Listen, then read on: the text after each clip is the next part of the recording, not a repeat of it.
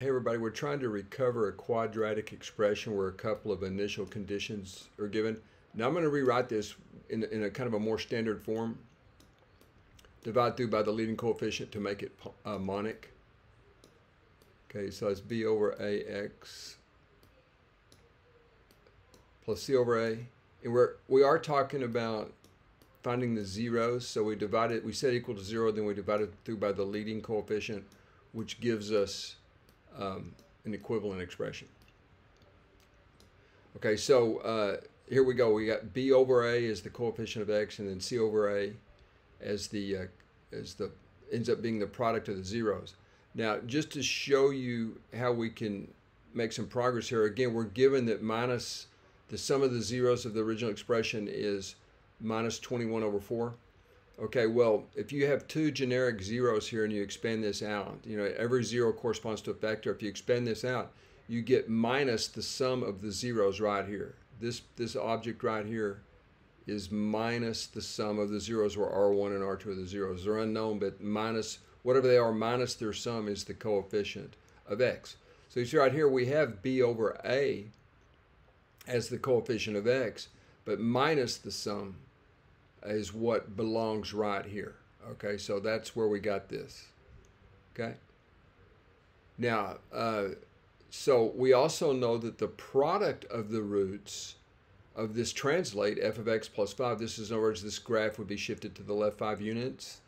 Not that you really need to know that as far as working the problem, but down here did f of x plus 5 for you, and we got this piece right here as your constant term now. Okay, 25a plus 5b plus c is your new constant term in this scenario. Now we'll divide through by the leading coefficient just like I did right here. Okay, and we get this. So in other words, we're applying Vieta, what they call Vietas again, but hopefully it's just, you see why Vietas holds, because the product of the zeros always appears at the end. All right. And that we have to divide through by a to make it monic. You see, this is a monic quadratic, a degree 1. I mean, not degree 1, but leading coefficient of 1. Okay, now let's see about the arithmetic. Okay, y'all, the 105 over 4, well, that's just 25a divided by a is, of course, 25, right? We're assuming a is not equal to 0. And then 5 times b over a. Okay, well, b over a is 21 over 4, so you see this is, of course, this piece right here is just 5 times 21 over 4, right? It's this guy right here. And so you see we're about to figure out what c over a is, which is a good idea because that is the product of the zeros up here. All right, so how does that work out? Let's see. This would give us, I'm going to bring all this stuff to the other side, folks. So this would give us what? C over A. And what I'm going to do is try to do this. I'll leave this on this side, all right, on the left-hand side, and I'll bring everything to the right-hand side. So you would get 101, or excuse me, everything's going to be over 4, right? So you would have 202 over 4 minus 100 over 4, right? 25 is the same as 100 over 4, and then minus 105.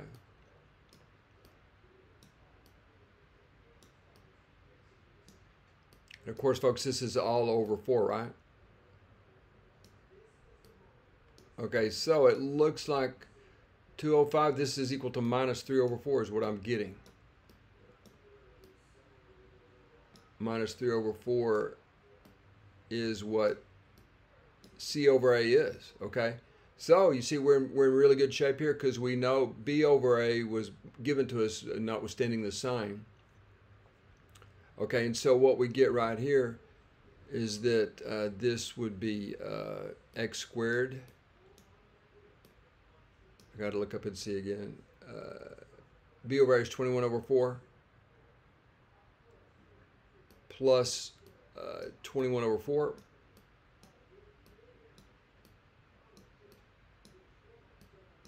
minus 3 over 4. There's certainly more than one way you could write this. This is in the monic state. If you wanted everything to be integers, You could also write it as, there's an infinite number of ways you could write it, I suppose. Maybe let's see, if you multiplied through by 4/3, you would get 4/3 x squared, right? So you see the instructions are kind of vague. There's an infinite number, I guess, that would meet the criterion. If you multiply this by 4/3, what do you get? Plus 7? Yeah, 4 over, the 4's canceled, plus 7x. And of course, the point of multiplying by the reciprocal you would get -1. Okay, so this is a couple of answers. This is the monic solution for our f of x. Okay, so these are all equal to f of x, right? And they all satisfy the original condition of the sum being -21/4 and the product of the translate being 101/2. Notice we have no clue what those zeros are, but we know the polynomial that produced these two initial conditions. Okay, so any one of these, I'll just circle the whole thing here. Multiply through by any convenient constant. This is what we got when the problem worked out. This might be more in keeping with wanting an A right here and a B right here and a C right here that are, quote, nice. But there's an A right here. The A is just 1, right? So everything's cool, and we're finished with this problem.